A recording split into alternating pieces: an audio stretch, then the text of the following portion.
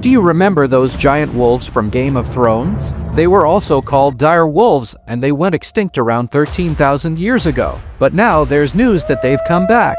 Yes, you heard that right. An American biotech company called Colossal Biosciences has brought them back using gene editing and cloning techniques. In fact, these wolves lived in North America during the Pleistocene epoch. They were larger and more powerful than modern gray wolves. Scientists edited the DNA of ancient dire wolves with the genome of gray wolves and implanted their embryos into domestic dogs, resulting in the birth of wolves named Romulus, Remus, and Colliesi. But whether these genetically modified gray wolves are truly pure dire wolves is still up for debate, and the biggest issue is that due to deforestation, pollution, and many other reasons, more than half of the world's species could go extinct by 2050. That's why instead of bringing back already extinct animals, we should focus on saving the ones that are about to go extinct. What do you think? Be sure to share your thoughts in the comments.